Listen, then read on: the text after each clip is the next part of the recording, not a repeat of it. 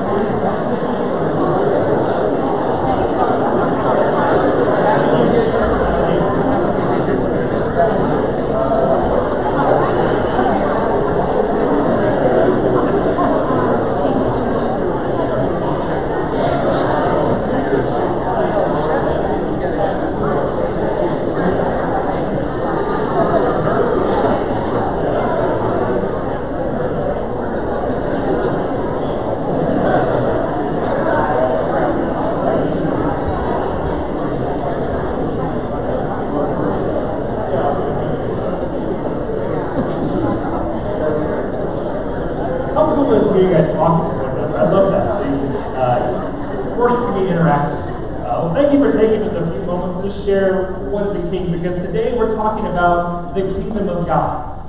And to have a kingdom, you got to have a king, right? And ironically, last year, if you remember, our whole fall emphasis was around the kingdom of God. We spent 8 weeks dissecting what that means for us today. And I'm going to paraphrase it for you. So after 8 weeks last year, we came to the conclusion that God's kingdom is you. You are the kingdom of God. Both here now in the presence, where God has given us His holy word to share with those among us, but also the kingdom of God in heaven. We exist in two kingdoms at the same time. So there you go, 8 weeks, and it's now. There we go.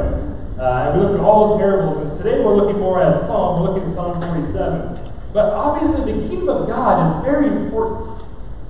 Jesus talks about it 146 times in Matthew, Mark, Luke, and John.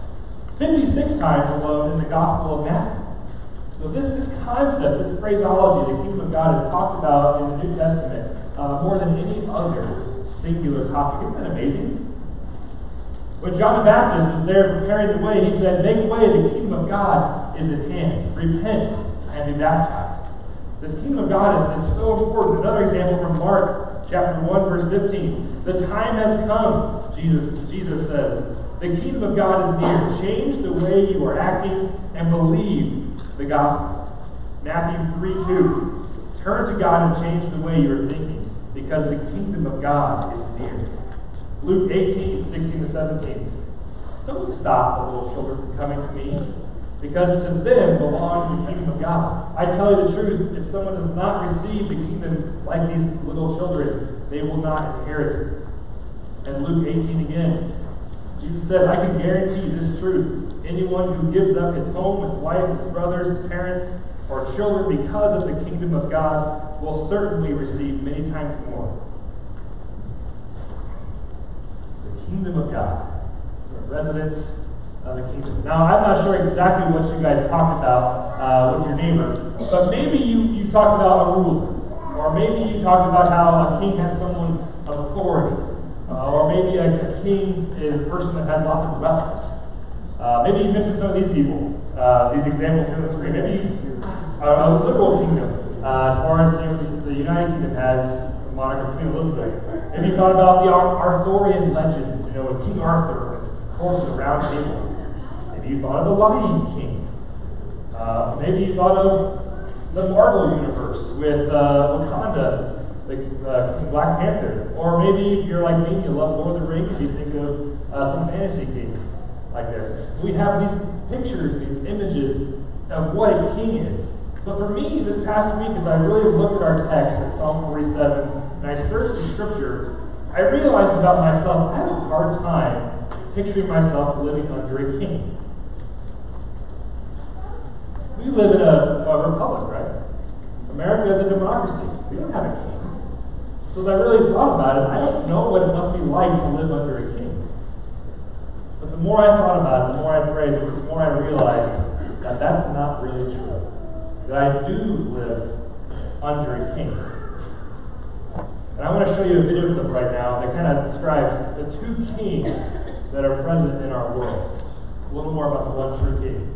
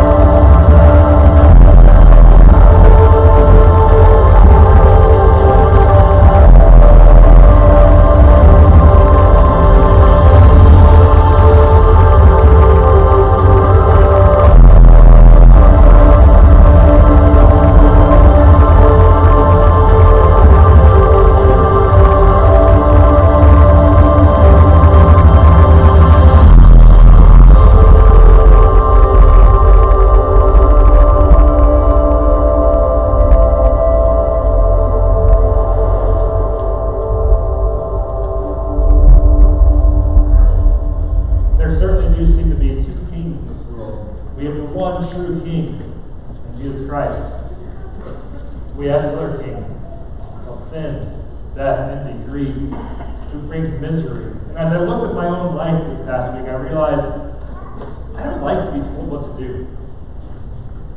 I don't know how many of you do.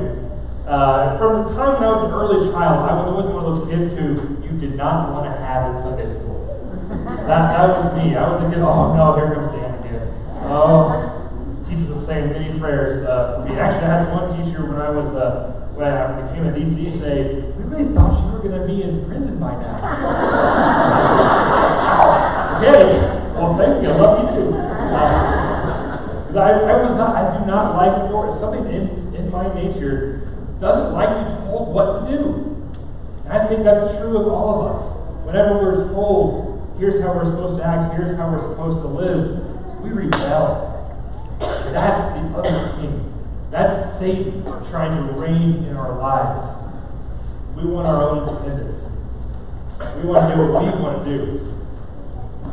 If you will, turn in your Bibles now to Psalm 47. We're going to spend the rest of our time now in this message really diving into the Psalms. If you have two Bibles in front of you, please open those up to Psalm 47.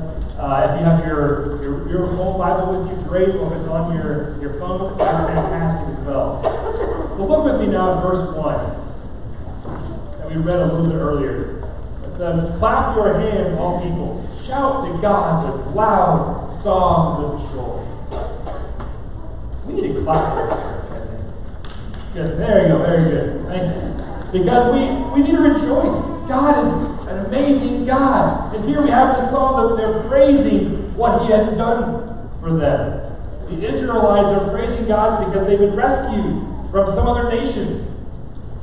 And now we continue on in verse 2. And I think if you have a highlighter, highlight verse 2. Because as I studied this text, this seems to be the key verse of this psalm. Look what it says here. It says, "For the Lord the Most High is to be feared, a great King over all the earth." I'm not a Hebrew scholar, but I know a guy.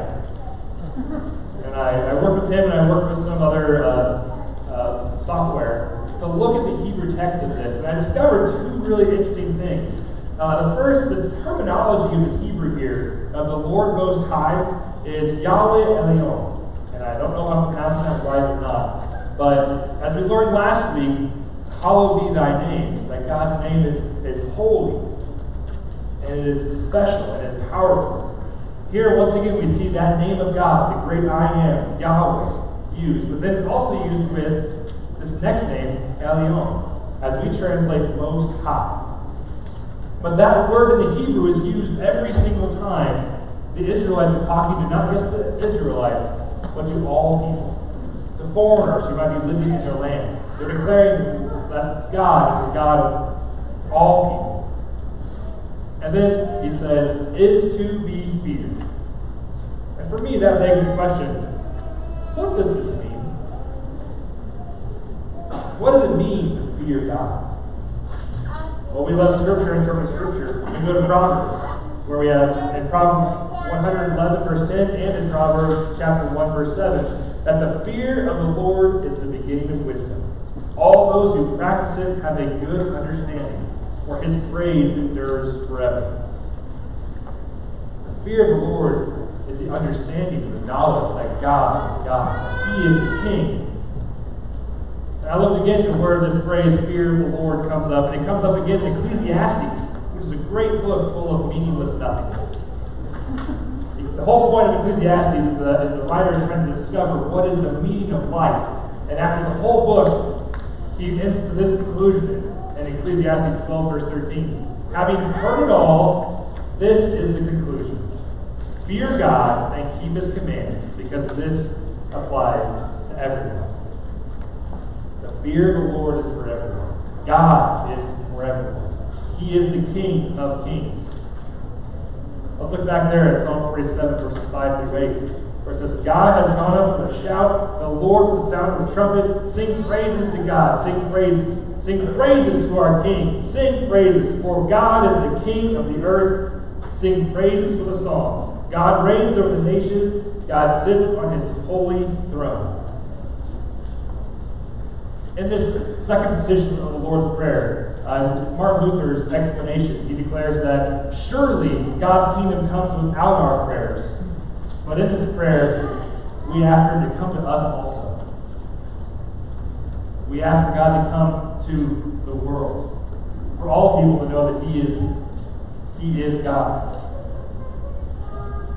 This psalm was written to not just the Israelites, but to all of you.